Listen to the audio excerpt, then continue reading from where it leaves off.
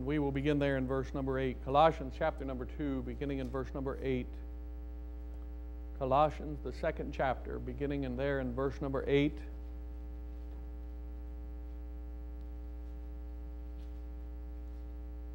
The Bible says there in Colossians chapter number 2 and verse number 8, "Beware, lest any man spoil you through philosophy and vain deceit, after the tradition of men, after the rudiments of the world, and not after Christ."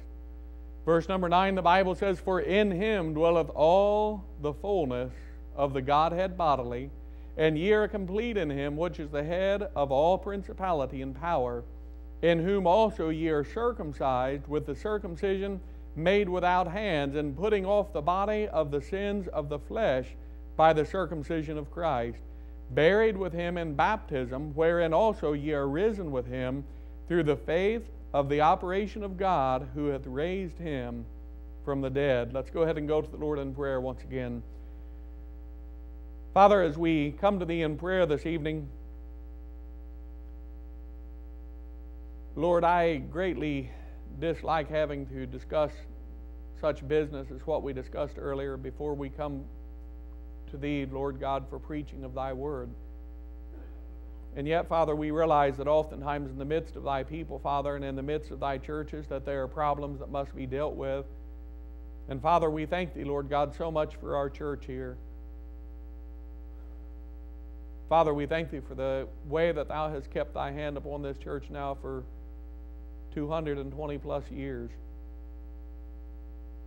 Lord God, never has there been a perfect member in this church. Never has there been a perfect pastor to fill this pulpit in the church.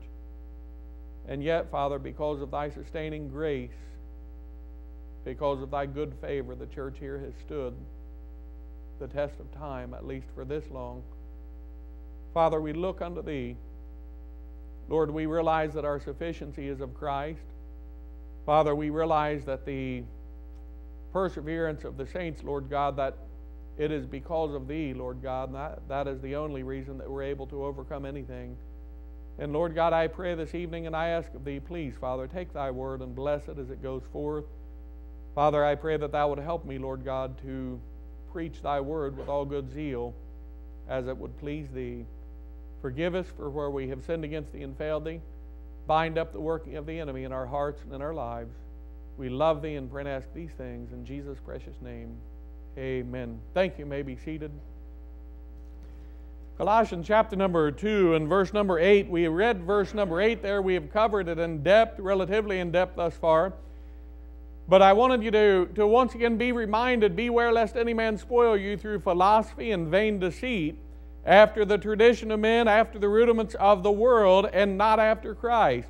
The believers here, they were in a danger of being persuaded by the things of this world, the tradition of men, so on and so forth, even after the things that they needed to sustain life. And they were instructed there, "Beware lest any man spoil you through philosophy and vain deceit, after the tradition of men and after the rudiments of the world, and not after Christ." But then it goes on in verse number 9, the start of our text for this evening, "For in Him dwelleth all the fullness of the Godhead bodily, and ye are complete in Him, which is the head of all principality and power."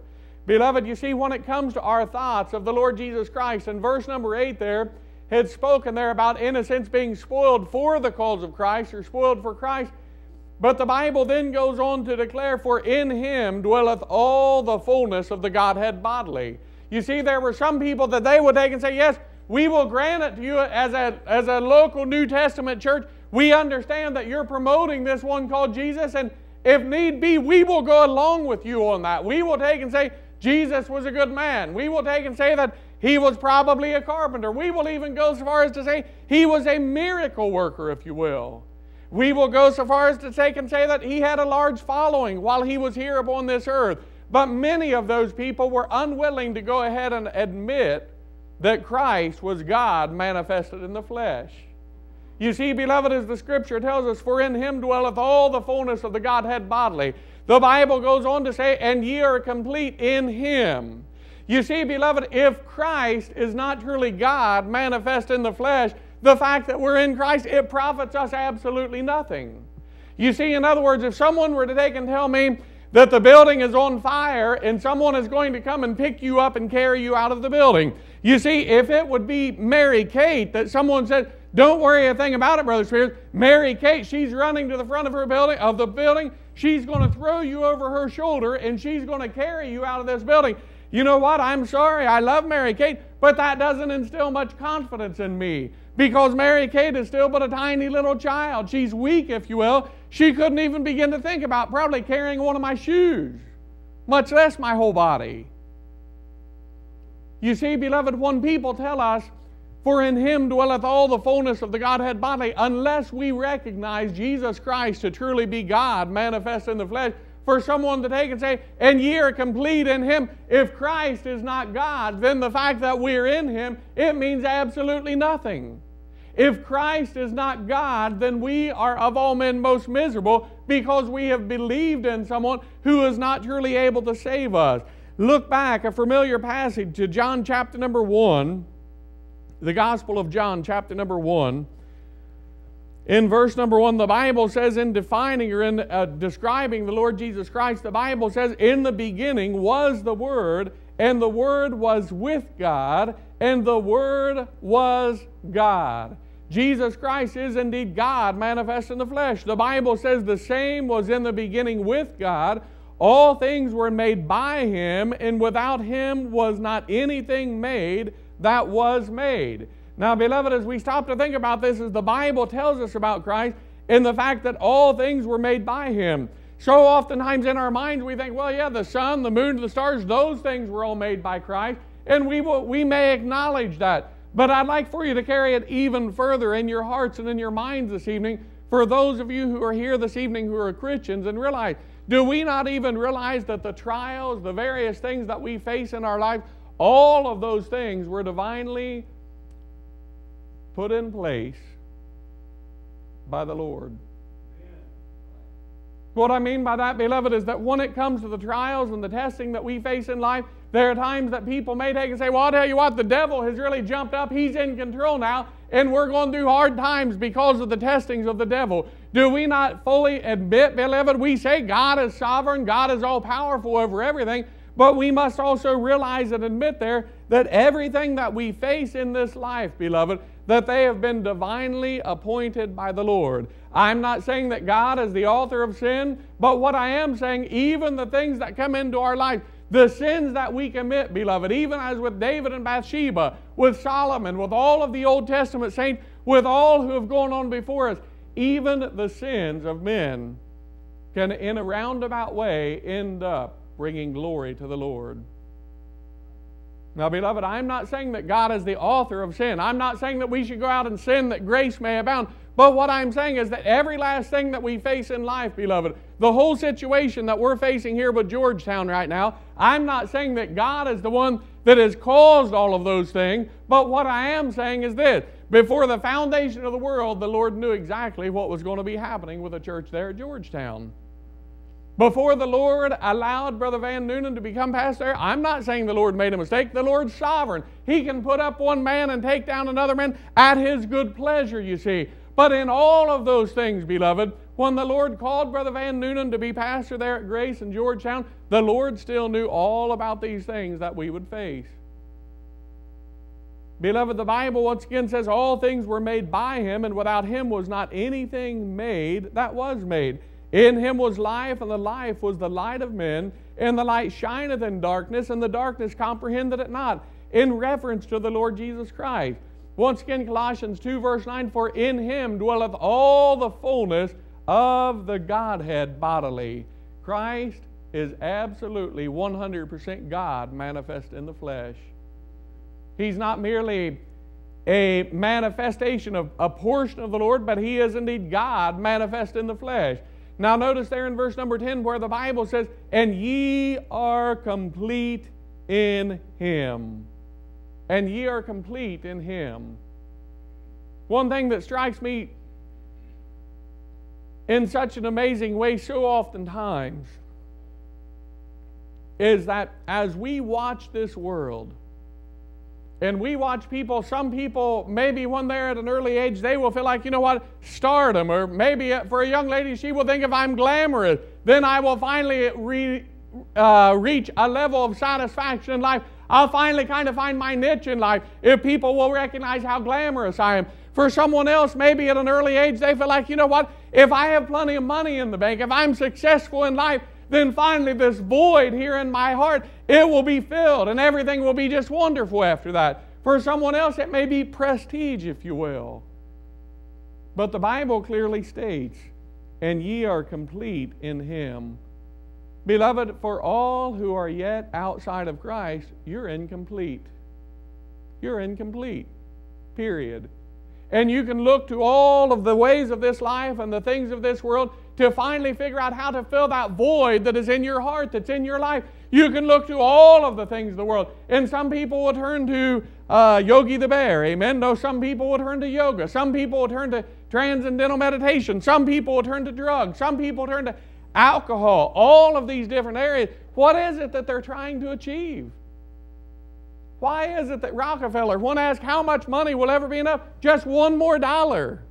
Why is it millions of dollars could not finally bring that man to the point where he said, whoo, I'm done, I'm satisfied, I finally feel fulfilled, I feel complete in life? It is because he was yet outside of Christ. He had never yet come to know the completion which can be found in Christ. The Bible says, and ye are complete in Him, which is the head of all principality and power, in whom also ye are circumcised with the circumcision made without hands, in putting off the body of the sins of the flesh by the circumcision of Christ. Now, beloved, the picture there is, of course, obviously pointing back to the Old Testament practice of circumcision, but it was a matter of being cut off, if you will. Well, the Bible says there, in whom also ye are circumcised with a circumcision made without hands. In other words, for all who are truly people of God this evening, and I want to say this carefully, we have been cut off from being a slave to our sins any longer. Now, am I here this evening saying that we're sinless? No, I'm not saying that at all. Am I here this evening saying that we will never sin again? No, I'm not saying that at all. But what I am saying is because of what Christ has done upon the cross of Calvary, whenever we choose to commit sin and we go out and we sin, it is because we want to and not because we have to. You see, before we were saved, we would go out and we would drink iniquity like water. We would go out and sin and sin and sin. And why is it that we would do that? It is because sin was our master. We had to. We were obliged to it. We were a slave to sin. Am I saying that that gives us a little bit of innocence along the way? No, I'm not saying that at all. Because we were all too happy to obey the sinful nature in our lives. But after we have been saved, we now have a new nature dwelling within us. We can no longer take and say, well, I didn't want to sin, but I just had to. No, that's not the case at all, because we've been cut off in that respect. Sin is no longer our master, if you will. The Bible says in verse number 12, buried with Him in baptism, wherein also ye are risen with Him through the faith of the operation of God, who hath raised Him from the dead. For all who have been baptized, when you were up here in the baptistry, no matter who it was that baptized you, when you were lowered down there and you were immersed into that water, that was a picture of you taking part in the burial of the Lord Jesus Christ. That is a picture of what Christ has done in your life. Now, thankfully, I don't believe anyone's been left down there, amen? Not only were you buried with Christ, you see, beloved, but when you were raised back up out of that water, that is a picture of the fact that you are bearing witness to the resurrection of Christ. You now have new life within you because of what Christ has done, and that is a picture of what was done there. The Bible says there in verse number 13, and you being dead in your sins. Now, how were we before Christ had done anything for us? The Bible says, and you being dead in your sins, and the uncircumcision of your flesh, hath He quickened together with Him, having forgiven you all trespasses. Can any of you men give me Ephesians chapter number 2, verse 1 from your memory? And you? Go ahead. I'm sorry, brother. And you hath he quickened who were dead in trespasses and sins. And you hath he quickened who were dead. You weren't just merely sick in trespasses and sins. You weren't a little bit under the weather in trespasses and sins. But beloved, the Bible says that we were dead in trespasses and sins. We did not have the ability to save ourselves. We didn't have the ability to bring ourselves up from the grave any more than a corpse in a coffin has the ability to bring themselves up from the grave. The Bible says, and you being dead in your sins and the uncircumcision of your flesh, we were bound to the flesh at that time, hath he quickened. He's given life to us, you see. Hath he quickened together with him, having forgiven you all trespasses.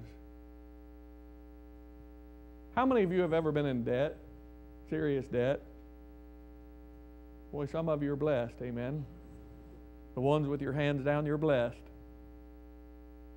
How did it feel when that debt was paid? I don't know about you folks, but there have been some bills that I've had, and man, I'll tell my wife, man, we've got to turn all of our guns on this bill or whatever it may be. I want to get that crazy thing paid off, no matter what it takes. And maybe we will take and we will say, we're not going to eat out for a month, we're not going to do this, we're not going to do that, because we're going to take and declare war on this particular bill. And that thing for me, maybe it will weigh on my mind. Well, you know what? When that bill is finally completely paid, you know what? I feel so liberated to be able to sit back and say, man, it is paid in full. I'm no longer under bondage to them anymore. I'm now free of that debt. Well, beloved, how much more when the Lord saved us? When the Bible says, and you being dead in your sins and uncircumcision of your flesh, hath he quickened together with him, having forgiven you all trespasses. Forgiven. Forgiven. Forgiven. You know what? Sometimes when someone will take and say, I forgive you for something, they may really forgive you and they may not. Sometimes they will joke about our wives being experts in ancient history. That was a joke Brother Lawson told me. Just in case your wife was not mad at you, brother, I thought I'd bring it up again to encourage you. Amen. Sometimes men will joke about their wife. My wife's an expert in ancient history. What do you mean by that? Well, she always remembers all the bad things I've done. Sister Lawson, I disagree with that. Amen. But the point this evening being, beloved, that there are times that we may take, and every last one of us, we may take and say, well, I forgive that person of this. Maybe a week down the road, maybe a month down the road, something will come up, and we will wind up developing a little bit of aught, a little bit of bitterness in our hearts. And if they would ask us, have you forgiven me? Yeah, I've forgiven about it. I've forgiven you about it. Have you forgotten it? No. Beloved, let me tell you something at this juncture here this evening. We will not keep you long. Sometimes people feel like that forgetting and forgetting go hand in hand. Now think about this with me. Sometimes people feel like that forgiving and forgetting go hand in hand. Now here's the point this evening. There will be times that maybe I will take and look at someone and I will take and say, I have forgiven you. Or maybe you're in this position that you will look at someone and say, you know what, I have forgiven you. But then you will take and in your heart and in your mind, you will have this struggle. Because you'll feel like, Lord, if I have forgiven that person of this, why is it that in my heart and my emotions I keep going back and I wind up bitter over it all again? If I've truly forgiven them, then I should also forget it and I'd move on from it. You know why, beloved? I'm sorry. But our minds, until the effects of sin came upon us, our minds were not designed to forget things. Now I know maybe you think, Brother Spears, you're a hypocrite in saying that. Look how bad your memory is. But in other words, beloved, our minds were designed to remember things. I'm thankful when I come here to the church, I don't have to get my cell phone out and say, take me to 3175 Briar Hill Road. I remember the way, you see. I'm thankful that when I get up in the morning, I remember where the kitchen is, where the bathroom is. I remember sometimes where I put my shoes last night. You see, our minds were designed to take and withhold things, if you will. Our minds were designed to retain information, if you will. And there will be times that the devil himself will take and bring that up to us, that someone will take and say, well, if I have truly forgiven them, then why can't I forget it? There's a difference between those two things. And there are times that we have to just flat out tell ourselves, you know what, I've forgiven them and I'm walking away from them. I'm willfully not going to think about it. But you know what? The problem is that there are times in our mind that we begin to think about something and we are faced in a moment of time. Am I going to think about this? Am I going to meditate on it? Or am I going to take my mind and go somewhere else? Will I meditate on a Bible verse instead of meditating on my bitterness? Or will I hold this bitterness? In a moment of time, oftentimes, we are faced with that exact scenario. Am I going to hold this in and get bitter about it? Or am I going to let go of it? Let me tell you something, bitterness can eat you up. You know what? When the Lord forgives us, because He is God, He is able to take and put all of our sins behind Him, and He's able to take and say, I will remember them no more. In other words, because He is God, He's able to take and do that. Say, I'm not going to remember them anymore. But beloved, we're not God. And there are times that those thoughts may come upon us again. And in that moment of time, we're faced with that decision. Will I harbor this? Will I meditate on it? Or will I walk away from it? Beloved, when it comes to bitterness, we need to realize that even as the Bible says that the Lord has forgiven you all trespasses. I hate to say it, but there was a period in time of my life that I used to take the Lord's name in vain. And I still don't like what goes around for a lot of times of using the Lord's name in our day and age, to be honest with you. But that's not the sermon for this evening. You know what? If you were to take my son's name in vain, and then my son were to die in a car wreck, I would probably, whenever I see you, I'd think, you know what? I still remember what you said about my son. It'd be hard for me to let go of. And yet, beloved, for those who have taken the Lord's name in vain, for how long did we take the name of the only begotten Son of God in vain? You know what? He's forgiven us of those things. Beloved, furthermore, think with me about this. Who nailed Christ to the cross? We know who the instruments were that the Lord used, but whose fault was it that Christ went to the cross? Whose was it, Brother Baker? It was Brother Baker's. It was mine. It was Myra Spears's. It was Sister Stenett's, Brother Stennett, Sister. For everyone who is here this evening saved, you know what? It's your fault that Christ went to the cross. It's your fault that He suffered. It is your fault that He went through all of the agony that He went through. It's your fault that He died.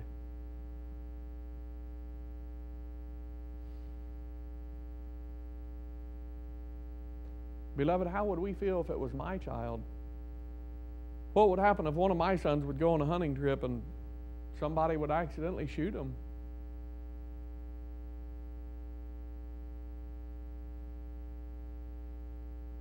If that happened with Seth Anderson, brother, it would take a lot of grace for me to continue on here with you if you accidentally shot my son. By the Lord's grace, I could. But think about this, beloved. It was because of our sins that Christ was nailed there to the cross of Calvary. And yet, what is God the Father's attitude towards us? He's forgiven us of all of our trespasses. Every one of them. Imagine if a man was facing life in prison or possibly even the death penalty, and he would receive a pardon for that. He was guilty as guilty could be. There were eyewitnesses. It was on film and everything else. I mean, he's guilty. I mean, he's going to get lethal injection. But he receives a pardon. You know what? If he also had a parking ticket in his glove box after he receives that pardon, that parking ticket's going to seem rather a light thing after having escaped death, is it not? But I reckon that the sufferings of this present time are not worthy to be compared with the glory which shall be revealed in us. Beloved, we have been forgiven of all of the sins that we have committed against the Lord, every last one of them. While I don't make light of trials such as what we're going through with Georgetown or trials that we've gone through in the past, you know what? We've been forgiven of our sins.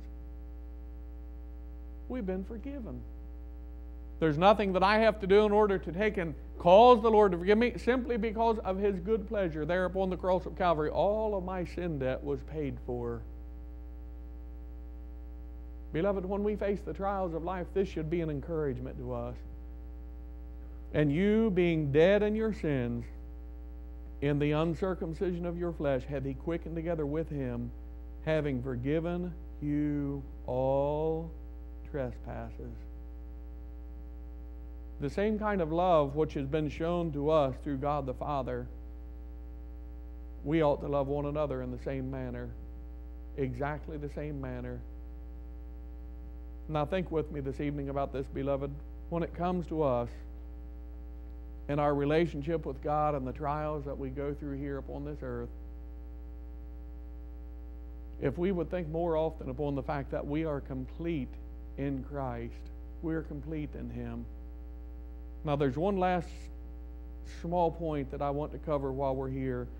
Even as it is when the Bible says, and ye are complete in Him. This is, of course, the text there, the context is dealing with the salvational sense and the fact that when the Lord saved us, we are complete in Him.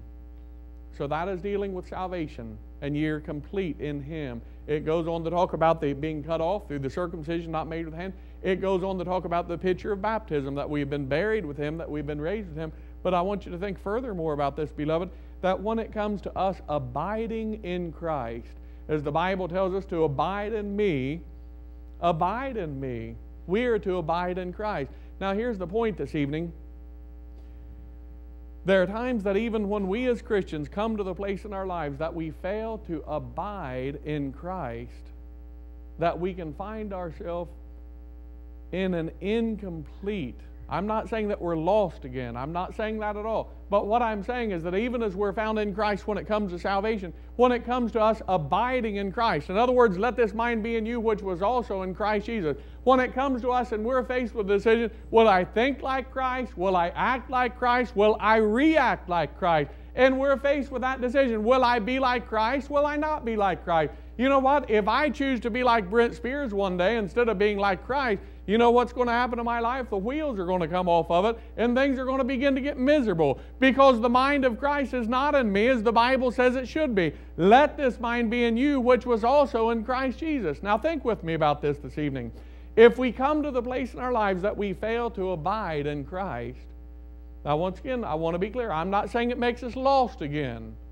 But what I am saying is that it causes us to neglect the leading of the Spirit of God, and instead of leaning not to our own understanding, or instead of leaning to trusting in the Lord with all of our heart, we begin to lean to our own understanding. And when we begin to lean to our own understanding, we take and say, Lord, help me through this problem. Help me to think right. Help me to act right. Help me to do right. We can either have that attitude, or we can take and say, you know what, I'm too busy to consult the Lord in this, and I'm just going to lean to my own understanding, and I'll do that which is right in my eyes. Don't look at me like I'm from outer space. I know that we have all done that. We have come to the place in our life where we take and say, I know what the Lord would have me to do, and I know what Brent Spears would like to do. And now which one will I follow? Which one will I follow? When we begin to act like we are independent agents, that we can operate independently apart from the leading and the guidance of the Holy Spirit of God, then we're going to find ourselves in trouble. We will say things that we shouldn't say. We will think things that we should not think. Maybe go places that we should not go. Beloved, and ye are complete in Him. Out of Him, in the salvational sense, we're lost. And if we fail to abide in Him, then we will find ourselves in a great dilemma.